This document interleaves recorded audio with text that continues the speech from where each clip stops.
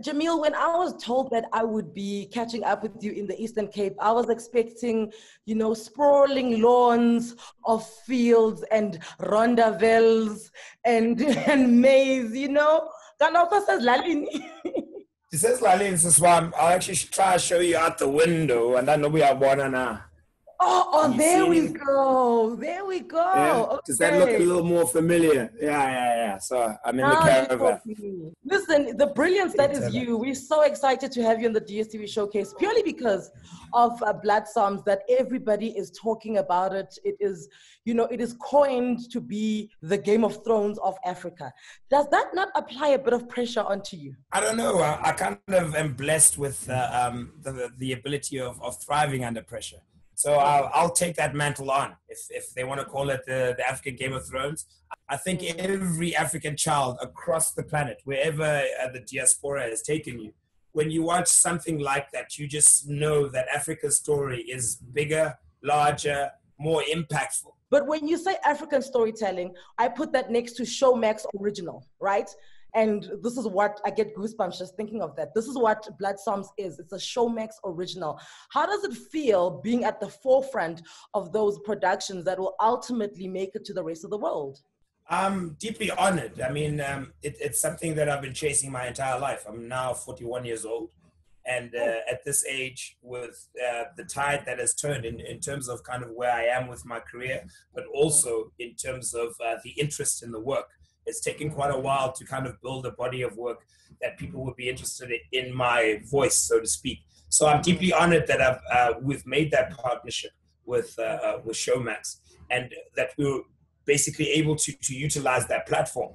This is also a partnership with Canal Plus, which gives us an even wider spread, firstly on the continent, which for me is the primary. Yes, of course, we want a global audience. We want this to travel to America, to travel to Europe, to travel to South America and Asia and such. But fundamentally, we want the Africans to be able to engage the material. So when I look at the partnerships that are around the production, I'm very excited. I don't think many people know this, but you were, the writing and the producing and directing for Knuckle City, which did very well. I'm going to brag on your behalf. Knuckle City was more than Bad Boys 3 on box office. Okay, you better know, you better recognize. Deeply humbled by that. You growing up in Umdantsane made it easy for you to have that backdrop and know exactly which, what tone and texture to bring in. With Blood Psalms, it's all fantasy. So where do you get that info from? Where do you get your departure point when I saw the trailer. It looks like a lot. I'm a lot. As Umdu, as a person of color, as a person who comes from South Africa, as a person who comes from specifically the Eastern Cape, I've been on a personal journey for at least the past 25 years of not firstly seeking self, but also seeking history and heritage.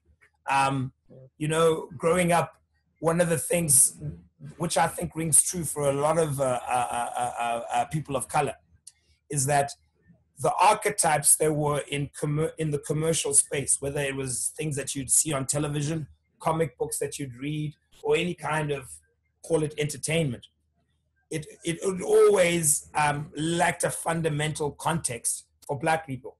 You anything that you kind of consume, even if it said, sorry to name names, Black Panther or even if it was Blaxploitation, it always came from the space that it was tailor-made or made by a white voice.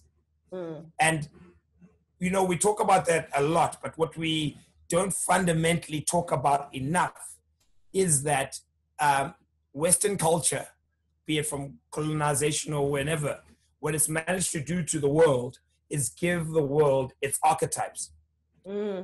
These archetypes are the fundamental basis for everything in regards to art, theater, a film, anything that depicts heroism, if you will. We are purportedly the oldest people on the planet in terms of how long the Black person has been on the planet, right? I think everybody kind of agrees that we all come from that one root. Because what I'm after is demystifying this myth that we come from loincloths and mud huts. Yeah. That is not our history. No. That is our refugee status. Good luck. I think it's going to be great. It's a Showmax original, and here at DStv and hashtag DStvShowcase, we just say, Qubeka, carry on. Thank you to Showmax and Canal Plus. Thank you so much. Thank you for your time.